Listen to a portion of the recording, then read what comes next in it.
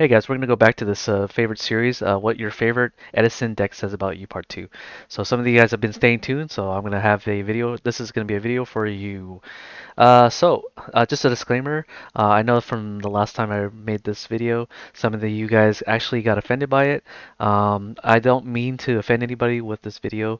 It's just meant to be funny. It's not supposed to be accurate at all. It's supposed to be super exaggerated for comedic effect. So just a disclaimer. It's not supposed to be true, so don't get it twisted. All right. For the first one, if your favorite deck is Gladiator Beast, that's gonna be my first one. If your favorite deck is Gladiator Beast, your favorite content is violence. You find the idea of like having two or more individuals just fight each other to the death. That's why you like Gladiator Beast because you're witnessing two animals fight each other to the death, basically. And this is no different than if you were to watch MMA fights from UFCs. Seeing blood and gore, or boxing even, is something that you just like watching. If you go on Instagram, there's a lot of violent content on there where people just fall and then they hurt themselves, or they just whack another person, or they even might even roast each other to death. So those are your favorite type of content. It takes up all your attention, and you just can't get enough of it. Everything else is just boring to you because there's just not enough thing. Your favorite genre is probably action movies, where there's a clear bad guy, and he's wreaking havoc on the planet or the world or some situation, and then there's like a clear hero protagonist who's trying to beat his ass, beat their ass. To, to beat their ass and then try to win and save the world, I guess. So that's kind of your favorite content. Another one is you probably participated in sports betting. Any type of sports betting where there's like animals involved, where you can just watch horses race each other, and pretty much if a horse goes down in a race, you really enjoy the fact that, especially if they're your competitor, better. If you're betting against a horse, and then you're betting for a specific horse, and you see the competitor's horse go down, it's only to be subsequently shot in the face. That's something you really enjoy because now you have a chance at winning your bet.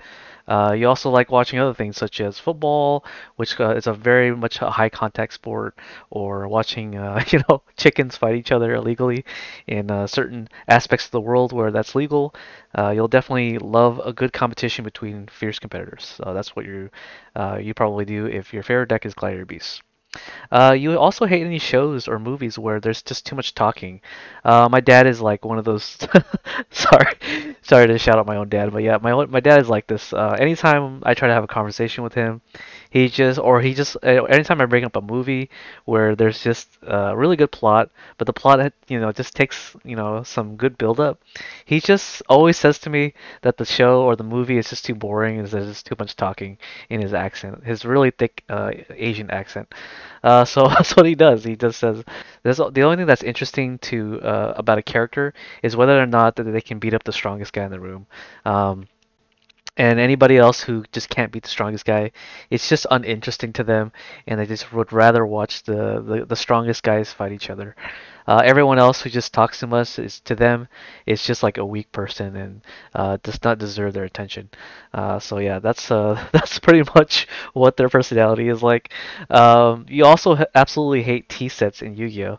So like anything where you're just setting cards into the spell and trap zone, and then you're also setting a monster face down in defense position. You just get so bored by that move. You don't think there's not enough action, it's not enough setup. That's why you play Gladiator Beast. You just summon a monster face in attack position, and you just swing into a face down monster or face up monster. And then damage step, you just activate Shrink or whatever it is that modulates the attack of that monster to beat over it. And then you like tagging out and it's blowing up stuff. Yeah, so it's all in for Yu-Gi-Oh! It's all about the attack points for you, and it's all about blowing stuff up. As you can see with Geysaris with Test Tiger into Prisma, Prisma and the Test Tiger to Geysaris. It's the name of the game for you, and that's why you love Gladiator Beasts. And your favorite phrase is probably who. Who is like it's grown to be like a very disrespectful way of like acknowledging or not acknowledging someone's identity, because they're either A, too boring, or B, they're just not known into the sphere of whatever it is that they are known for. So like in the event of in let's take Edison for example, right? If you take all the people who are famous Yu-Gi-Oh players, right? And someone says to you, "Hey, Rodney is showing up today to play," your likely response would be something like "Who?" And then the friend has to go, "The Diva Hero player."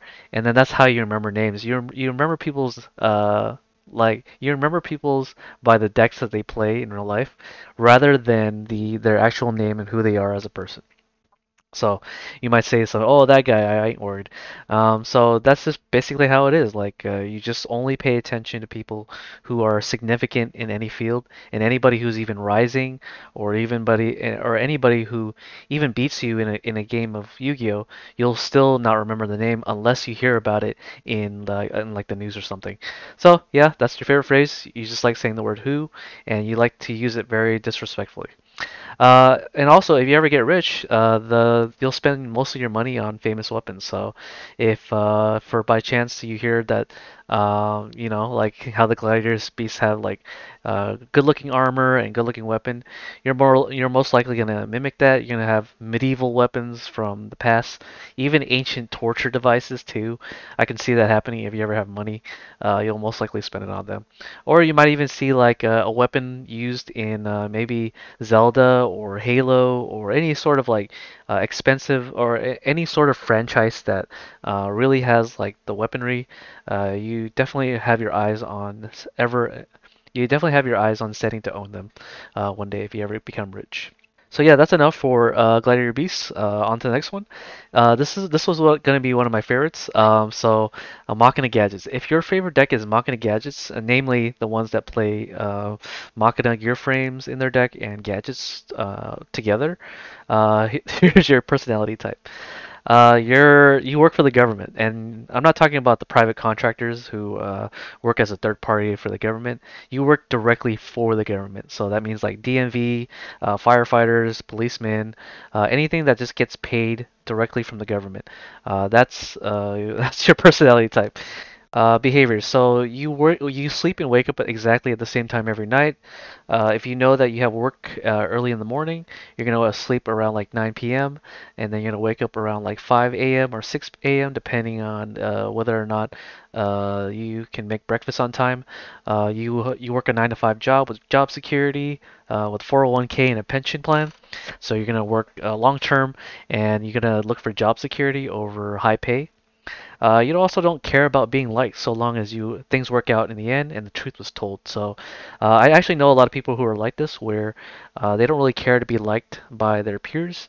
They just simply live life day to day, making sure that everything works out well, and that at least you value the fact that you don't tell lies and you only tell the truth, no matter if it is no matter if it's a harsh truth, you'll still be brutally honest about it.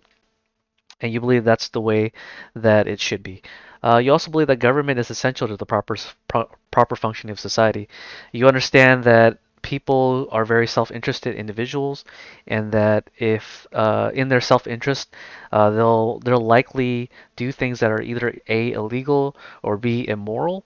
And in either sphere, the only way to counterbalance the immoral or illegal activities that people partake in the pursuit of their selfishness, is to counterbalance it using authoritarian force.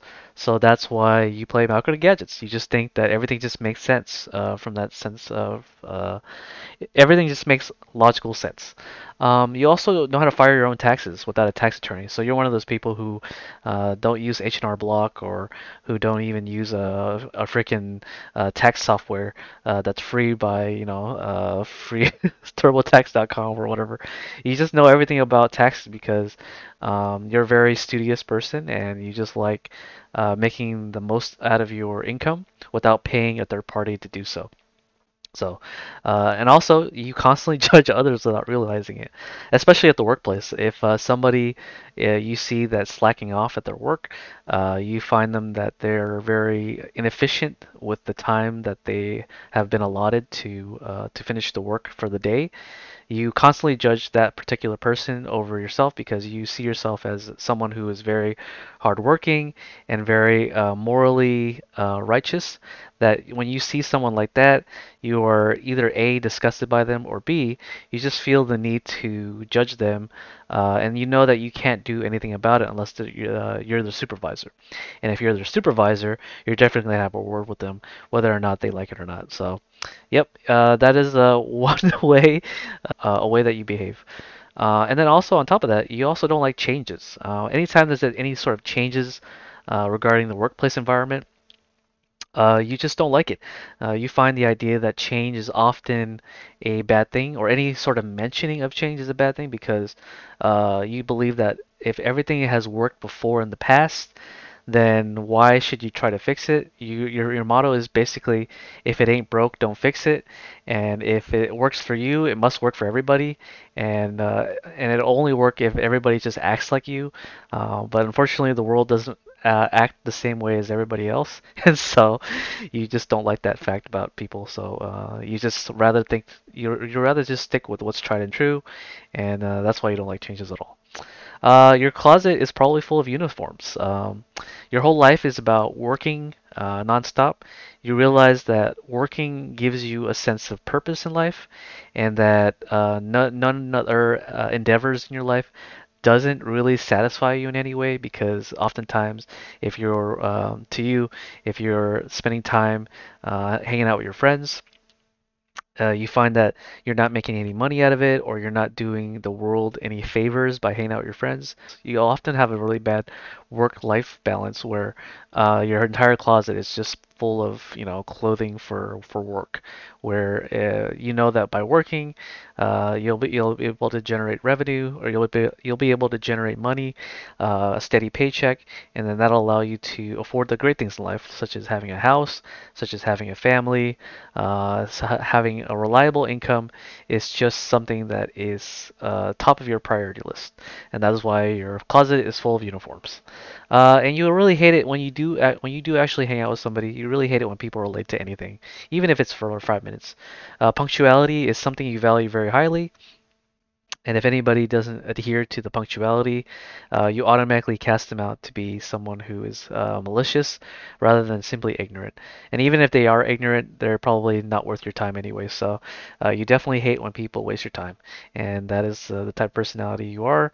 Also, math is your favorite subject. Math is to you is very logical. There's everything is an open book. You can pretty much follow the logical steps on why the equation equates to the outcome, and you can actually verify this at every single step. And whereas if you deal with human beings where they have a tendency to lie a lot, or they have a tendency to hide information because it is they have self-interest in doing so, you find the whole process to be more of a headache and a chore. And whereas math, everything is an open book. You know what steps were made to make errors in your calculation, and everything makes logical sense. There's everything is accounted for, and to that things like that is just beautiful for you.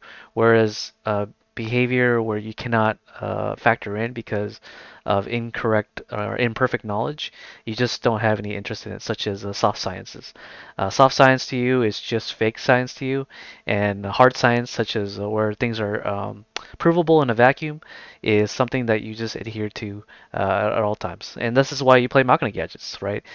You summon a Machina gear frame, you know exactly what Machina gear frame is going to do. It's going to search you a Machina fortress, or it's going to search you a Machina force.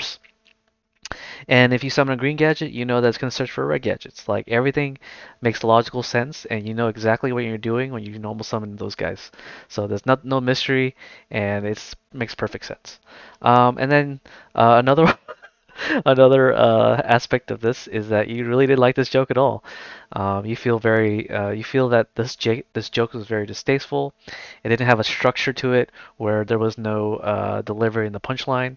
You found the idea that that this wasn't even a joke at all. This was just more of like a personality analysis, and that it was soft science to you, which is why you probably didn't like it. So you didn't find this joke very funny, and it wasn't obvious. So yep, it's funny because I use Ron Swanson as the picture in this video, and he's like pretty much the opposite sometimes, but he's very much in line with the whole like disgust behavior. So yeah, that's pretty much all for Machina Gadgets. I hope you guys enjoyed that one, and I'm gonna have one more after this. So, for those of you guys who like zombies, and I'm not talking about Diva zombies, if zombies is your favorite deck, and I mean zombies in the Edison sense, where you're playing things like Vampire Lord, you're playing like what is it, Paladin of White Dragon in the zombie form. I'm talking about those players who likes to play that.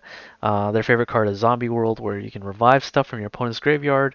I'm talking about those zombie players. I'm not talking about the competitive zombie player that plays Deep Sea Divas to synchro summon efficiently with Goblin Zombie. I'm not talking about those guys. I'm talking about the guys who are true zombie players. So, if your favorite deck is zombies, you're a goth kid. You love dressing up in on all black. You like having tattoos of angels and demons, and even vampires. You probably have a vampire bite in your neck. That's a tattoo, obviously. You just love vampires. Vampires to you is like it's like very cool to you because for one, they're very powerful. They can fly, and they're also undead. They've lived for centuries without dying, and the thought of immortality is kind of cool to you. You also dress in a way that appears like them in a physical sense. You probably have white. You probably like wearing white makeup to where you look close to being a vampire, an eyeshadow, or something like that. So that's kind of your style. You're a goth kid. You listen to all the music associated with being a goth kid. Yeah, that's pretty much it. And you find going to the cemetery or the graveyard's fun. You like the idea of paroling around in a area where you might come across ghosts or demons or ghouls or any sort of undead spirits. Even though I don't believe it exists, but to you it does exist because uh, they've occupied many they've occupied many sort of fantasies in lore, in stories of the past, and you honestly believe that they are real, that there are incantations that you can say to revive them from the dead, and you just think that if you go across the cemetery, then you'll have the opportunity to do so, and to come across one would definitely make your night. Yeah. And you've probably practiced dark magic. Yu-Gi-Oh's funny because if you see a lot of their artwork, it's very much in line with dark magic, right? And that's something that people don't talk about because there's a lot of symbolism in all these cards. The old Spellbinding Circle has a hexagon as the symbol, and or a pentagon, I think. I'm not even sure. And these are like, this is like devil territory where you see like the symbol and you're like, wow, this is really cool. The Book of Secret Art is another one where this is something that spellcasters, oh, they're not called spellcasters in Japanese, but in the OCG, they're called, what are they called? Wizards? No, they're called something else. I think they're called sorcerers. So yeah, like Dark Magician is your idol. You find the idea that his mysterious behavior is very in line with who you are as a person. You know that if you are free to tell the people about your personality, they might freak out or they might feel that they're uncomfortable around you. So you just keep everything a secret, like Dark Magician does. So yeah, so you also like to watch horror movies. Horror movies like Jason is pretty basic to you, but there's probably more like you probably love movies like Pan's Labyrinth or something that depicts like hell in a very vivid sense, like Spawn. You find the idea of Spawn being really cool, but you also like movies like anything made by Tim Burton, like Corpse's Bride or Nightmare Before Christmas. You love the way that they're animated, especially Jack Skeleton, but also Oogie Boogie. You definitely like those type of movies with those type of animations, but you also like very gory ones that are basically depictions of it. So Pan's Labyrinth and even the latest movie that I heard of, which is called Inheritance? Yeah, the movie was called Heredity. Sorry. So Heredity was like one of your favorite film in 2018 because of the way that they depict the afterlife and the yeah, pretty much the afterlife. So pretty much yeah, you just love horror movies and let's move on. You also like Wednesday Addams or Yami Yugi, depending on if you're a girl or guy. You just love their outfit, being able to wear a choker necklace with tight black jeans is probably your favorite style. And then for if you're a girl, you like Wednesday Adam and her demeanor being very serious, but also being very I don't know how to say it. She has like a deadpan humor. Yeah, so that's kind of like your go-to demeanor. You also know every single serial killer in all of history. Serial killers to you are fascinating. You're very interested in why they did it and how they came to be. Those stuff kind of intrigues you because they're not normal behavior. So you often find fringe behaviors to be more interesting than normal behavior because you find normal behavior to be boring to you, whereas fringe behavior, such as being a serial killer or just being weird all around, is something you just take delight in. So yeah, that's why you take notice about these individuals in history because you want to know why they were like that. Maybe because they were born that way. Who knows?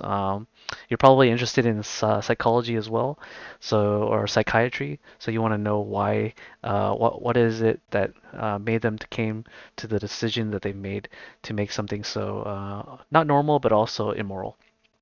Okay, so that's all the personality type videos that I have. Yeah, so sorry that was pretty grim and very specific, but yeah, I like personality types and I like hearing what people are like. Yeah, so yeah, I hope you guys enjoyed the video, and I'll definitely make another one if you guys are interested. So yeah, I'll see you guys on the next one. Peace.